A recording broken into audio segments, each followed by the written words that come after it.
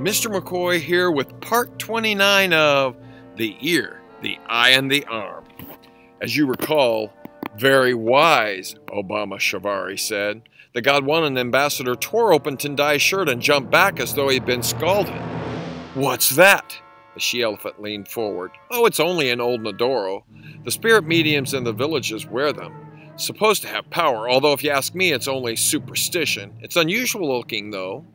The woman came closer. Tendai stared back at her with the cold, steely gaze he had learned from his father. "That's the real thing. The ancient kings wore Nodoros made out of shell. Even then they were valuable. Why don't you sell it and let the brat go? I could help you, you stupid woman.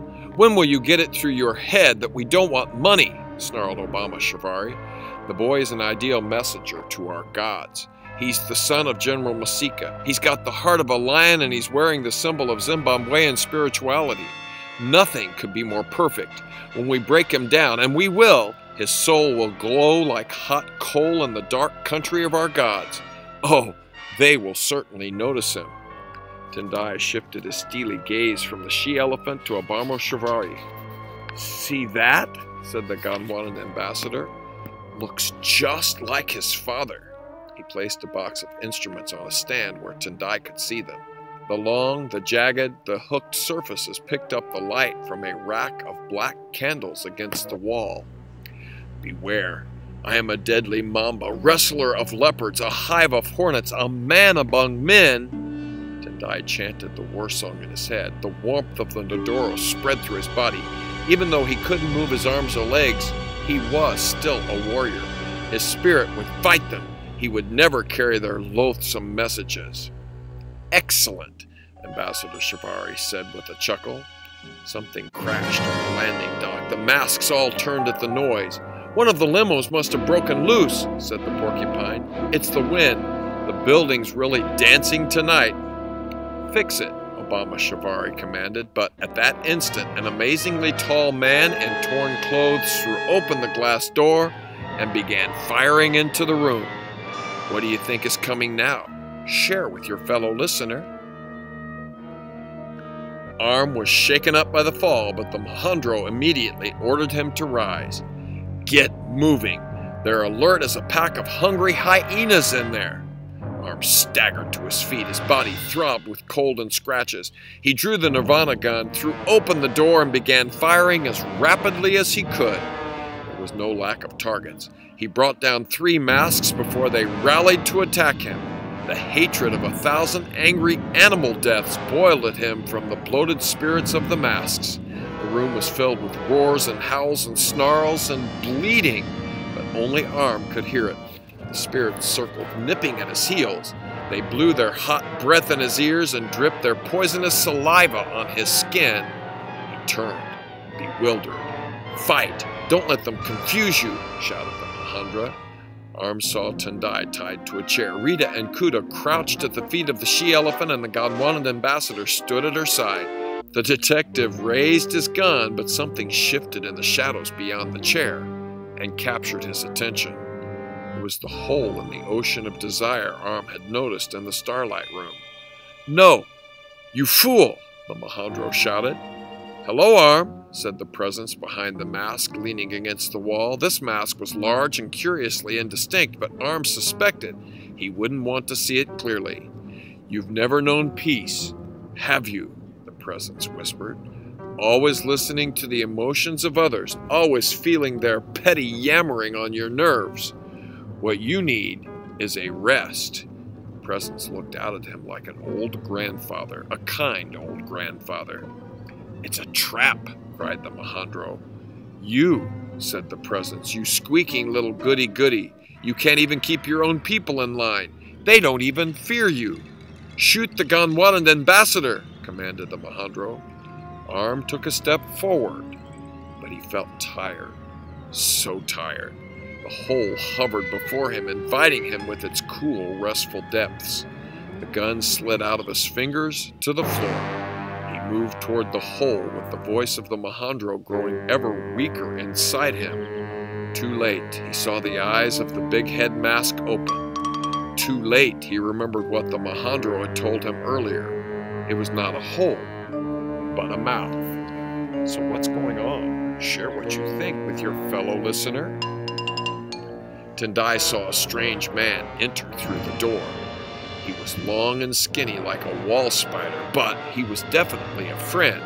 The man shot 3 masks with a Nirvana gun. Tendai had practiced with one at the police firing range and recognized it. The strange person aimed his gun at Obama Shivari and suddenly stopped. He began shaking as though he had a high fever. "Please, please, don't stop now," prayed Tendai. The man seemed hypnotized. He was looking beyond Tendai at the location of the big head mask. No one moved. Tendai realized a silent struggle was taking place. He had no idea what it was, but everyone seemed to feel it. The candles sputtered, although there wasn't a breeze at this end of the room. A murmur of sound rose just beyond the level of his hearing. Tendai felt his skin prickle. The tension snapped. The man dropped his gun and fell to the floor. His head struck with a terrible crack, but Tendai was certain he was already dead before he reached the ground. Before he could despair at this turn of events, something happened inside his chest. The heat spread out from the Nodoro 100, 1,000 times stronger than before. The strength of it frightened him, but it was a clean fear, such as one might have before a magnificent force of nature, a volcano, for example. "You're a little young for a spirit medium, but you'll have to do," said a voice inside him. "Please," stammered Tendai. Who are you?" "The Mahandro, my young warrior. Aha! I recognize this Nodoro. It was worn by Mahapapa himself. It feels good to get inside it again." Tendai was filled with wonder. The Mahandro, and it chose him. He was so filled with awe he almost forgot the desperate situation he was in, but the tribal spirit soon woke him up. "No time to pat yourself on the back. You know what you're here to do, don't you?" "Yes, sir," said Tendai. "I have to act through humans, as spirits always do, so both of us will have to look for a weak spot in the Gondwanan defenses. If the worst happens, you're going to die. You know that. You do know that." Tendai swallowed. Yes, he knew it, but that was what warriors sometimes had to do. The important thing was to die for the right thing, and with dignity. "That's right, little lion. I can see I made the right choice." Tendai's heart swelled with pride. He looked up at the encircling masks. They were apparently waiting for the effects of the Nirvana gun to wear off the Gondwanans who had been shot by the strange man. "Let them wake up fully," said Obama Shivari. "We can't do this ceremony with too many missing." As the moments ticked past, Tendai caught a glimpse of what the Mahandro really was.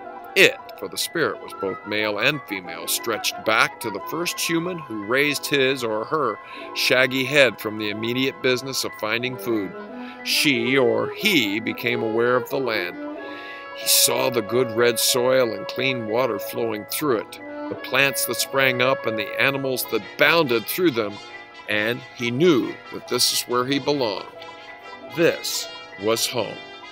Ever since that time, all the men and women who had cared for the land added their voices to Mahandro. Tendai saw in the distant shadowy way the country of Zimbabwe with its millions of souls.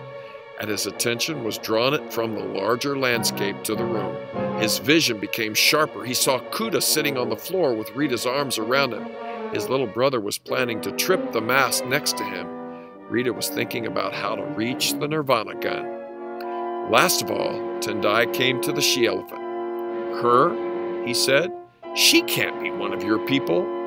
"They are all my children," said the Mahandro. With the tribal spirit guiding him, he saw the she-elephant as she once had been, a fat, unwanted child. Nobody cared for her. She ran away from home. "The only way you get by in this world," said the young she-elephant, "is to bash people before they bash you." Tendai saw her build an empire in Dead Man's Vlay. The Vlay people were her real family. She didn't lure them there. They came willingly. She bullied and exploited them, but to the mournful, unwanted Vlay people, she represented home. He gazed at her in wonder. It was difficult to understand the feeling the Mahandro had about her. The closest he could come to describing it was, "She belongs." At that instant, the she-elephant noticed him watching her. Her eyes widened. Tendai felt a smile break out on his face. It was a good, friendly, belonging kind of smile. The big woman shuddered and turned away. "It's time for the ceremony," said Obama Shivari. Reverently, the Gondwanans carried the big head mask from the shadows to place it before Tendai. The darkness flowed along with it. Even in the light of the candles, its form seemed incomplete. Tendai could focus on a part, the little teeth or scraps of scalp, and another area would collapse. When he shifted his eyes, the mask seemed whole, and yet an instant later, something else would grow dim. "It isn't completely in this world," explained the Mahandro. "The ceremony will give it substance.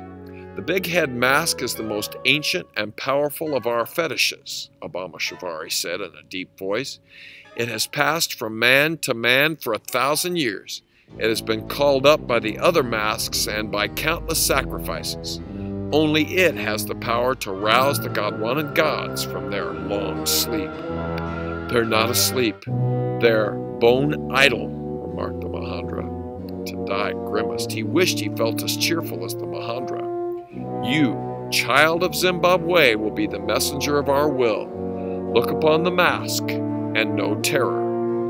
"I'm not carrying any of your messages," said Tendai. "That's telling him. Ow!" cried Rita as the porcupine mask pulled her hair. "Good, good," Obama Shivari said pleasantly. "Be defiant. It will make your eventual surrender that much more powerful." Tendai glared at him with hate. His heart was beating very fast. Now it was going to be real. Now it would hurt. The masks formed a ring around the chair.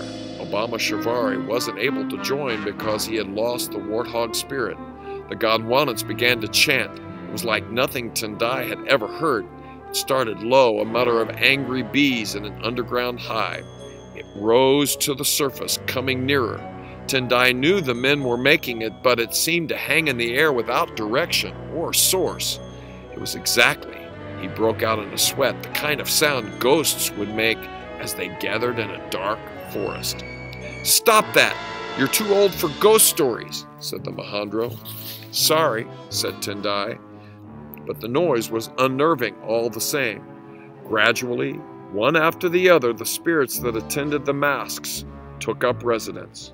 The men jerked as they were possessed. The sound grew louder. Barks, yowls, grunts, and hyena laughter filled the air.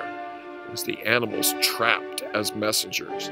They circled the chair, calling for their master who fed only on humans. The presence that had lurked in the shadows began to awaken in the big head mask. Its shape became clearer, but just as it seemed to come into focus, something would fade. "It's because you destroyed the warthog mask," said the Mahandro. "The animals' voices are weakened. That was a good trick, Tendai. What made you think of it?" "I don't know. I just didn't want them to have it all their own way," Tendai replied. Obama Shivari wrung his hands as he watched the big head mask struggle to take shape. The animal messengers went faster and faster. Their panting filled the air. The spirit-ridden men writhed as though stricken with disease. The big head mask suddenly leaped into sharp definition. It came alive, more terrible than any nightmare. The eyes opened. Tendai cried out. "You again," said the presence. "Fine warrior you've got this time. The last one was delicious, by the way." "It's not over till it's over," said the Mahandro. "Brave words. If the only soldiers you can come up with are freaks and children, Zimbabwe deserves to be eaten." Obama Shivari selected one of the knives and approached Tendai. He raised it to make the first cut. The eyes of the big head mask followed the blade greedily. Snap! For one horrified instant, everyone in the room seemed turned to stone. Everyone, that is, except the she-elephant. She tossed the two halves of the big head mask to the floor and dusted off her knee. "Women can be warriors too," the Mahandro said with satisfaction. Then everything went berserk. The masks whirled in panic as their spirits abandoned them. The animal messengers fled with cries of woe. Rita tried to grab the Nirvana gun, but Obama Shivari knocked her away. In revenge, she yanked a rug out from under the baboon mask, who tumbled to the floor. Even Kuta ran around aiming punches with his little fists. The she-elephant gathered an armful of statues and was using them with great skill as missiles. The she-elephant couldn't destroy the big head mask until it was entirely in the real world, explained the Mahandro. That's what I was waiting for. You communicated with her very well, by the way. I did, Tendai said. The masks appeared demoralized by the destruction of their most powerful fetish. They crouched on the floor with their hands on their heads. Obama Shivari tried to shoot at the she-elephant with the Nirvana gun, but so far all he could manage was to dodge heavy gold statues. When you smiled at her, you reminded her of something she forgot a long time ago. It's her land and her people. The Gondwanan ambassador struck the she-elephant with a blast, but she shook it off like a gnat bite. She roared and barreled straight for him. "We need help," yelled the porcupine, rousing himself from his paralysis. He ran to the door and flung it open. Instantly, he tried to shut it, but it was too late. In poured a crowd of excited waiters, cooks, and dishwashers brandishing mallets, cooking forks, and other unpleasant weapons. "Dirty child killers!" shouted the chief cook. "Murderers!" yelled the salad master. "Stingy tippers!" screamed the waiters. The masks ran around frantically. "Ambassador Shivari, please wake up!" they implored. But Obama Shivari lay on the floor with his head at a funny angle. The she-elephant calmly stuffed her pockets with jewels, and the battle raged on around her. A pair of elegantly dressed women knelt by the strange man who had come from the landing dock. "I'm going to leave you now," said the Mahandro to Tendai. "You ought to think about becoming a spirit medium. You have a real talent." "I'll miss you," Tendai said. "I'll always be around, young lion, for as long as the land of Zimbabwe exists." And then it was gone. Tendai felt so lonely he could hardly stand it. When Dodoro grew cold, it was only a lump of seashell. Tears rolled down his cheeks. "Now's a stupid time to cry," said Rita, busily using a sacrificial knife to cut through the ropes that bound her brother. "Everything's turned out fine. It would appear as if the ear and the eye and the arm has come to a conclusion. Is that true? What do you think? Share with your fellow listener." And now, moments more of the ear, the eye, and the arm. Mother could hardly believe her good fortune when the door opened. She already had her makeshift troops ready. They swarmed inside, hitting right and left. Mother brought down a few masks herself. Then she saw what she had been waiting for all those long months. Rita was cutting Tendai free from a chair. Kuta was trying to help with a wicked-looking steak knife. Tendai struggled to stand, but his knees sagged. Yes, there is more to come as The Ear, the Eye, and the Arm concludes.